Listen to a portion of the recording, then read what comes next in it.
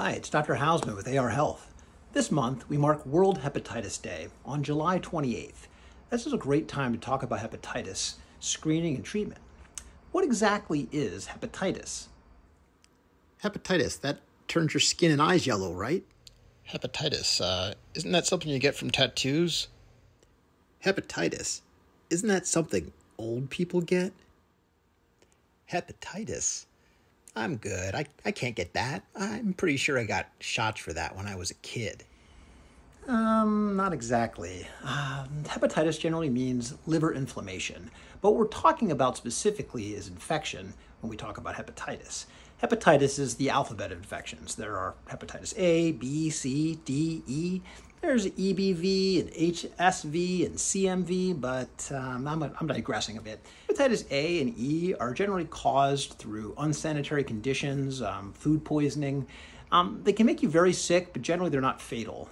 They don't typically stick around very long, and therefore we're not going to focus on them as much.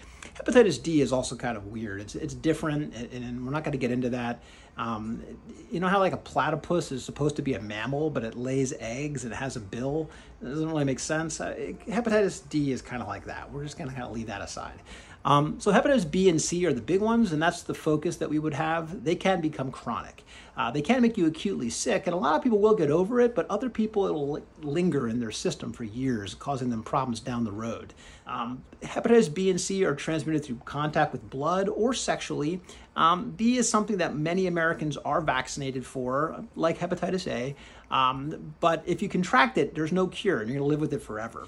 Hepatitis C has no vaccine, but there are some treatments for it, and as long as you diagnose it, they can often cure it, but you have to get tested to do that. While these infections are much more prevalent in other parts of the world, there are probably 2 million people in the United States who are infected, and maybe half of them don't even know it. And about 10,000 people die from it every year.